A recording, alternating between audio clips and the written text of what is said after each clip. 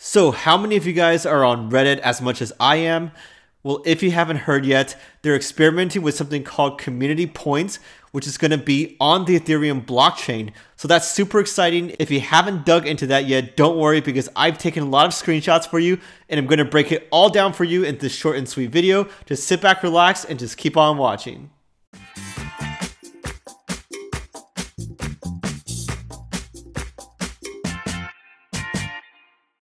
So I'm going to first go through the screenshots and then end this video with a more deeper dive, sharing with you how it all works. So this is on my mobile app. When you open Reddit, you can slide out the menu and you see this wallet right here. I click that, brings me to this. Create your wallet, lives on your phone. You can send and receive points. Everyone can see how many you have and transactions you make, but only you can control them. I click agree and continue. They generate wallets, pretty nifty animation. And then now time to protect your wallet. They recommend encrypting a backup on Reddit servers, but you can also do a manual one. So I clicked on the backup to Reddit button and then it asked me to create a master key that lets you recover your wallet if you lose access. It's going to be backed up on the Reddit servers, but encrypted with your password so they can't access your wallet. So I added that, click next.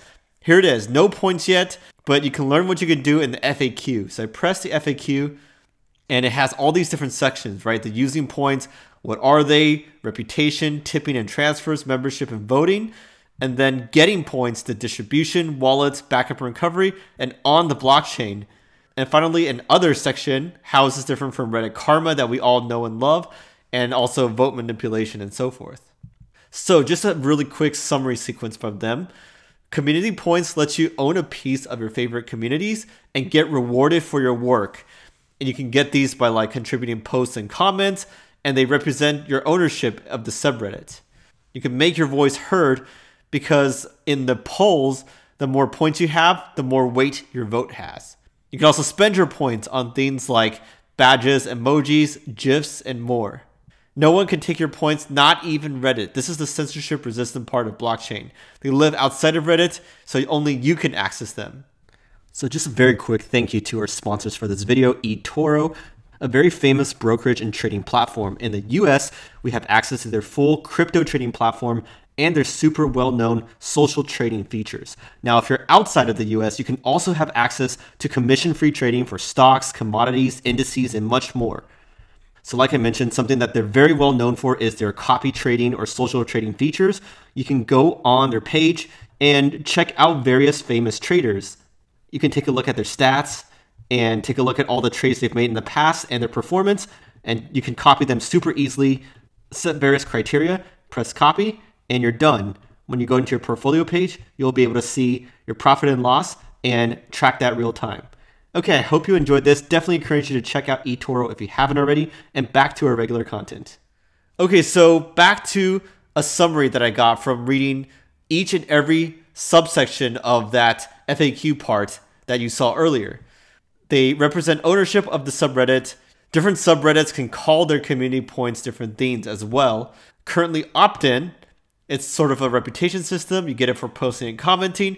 It's fully controlled by us Redditors, lives on the Ethereum blockchain, and also communities can find unique ways to use them. They're giving some flexibility to what these community points can be used for. Reputation is one of them. It's a measure of your contribution, and it really highlights the most important members of a sub. And just like before, your balances are displayed next to your usernames. Memberships, right? You can buy special perks in your community like badges, animated emojis in the comments, GIFs, and more. And the points don't go to Reddit when you spend them.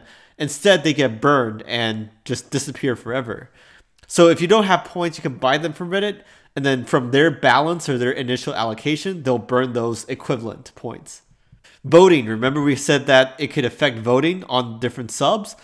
Well, if your subreddit will have points, you can see two different views of polls. One is the standard 1 vote per person, and another one is the weighted by number of points. This way you can see how core members of a subreddit really feel about a certain topic. What about distribution, right? They're tallied and distributed monthly. Reddit generates a list, and then the community can vote to approve it or not. Once it's finalized and published, Reddit will sign for each user so that they can claim on their blockchain with their private key. Reddit also gives you 6 months to claim your points after the finalizing and publishing of it. And besides your points that you get for this, the mods get 10%, Reddit 20%, and then the broader community, there's a batch for them as well of 20%. Also, they plan to initially release 50 million points. Over the first year, another 50 million points will be released. Each cycle will decrease, so it will taper off to 250 million total.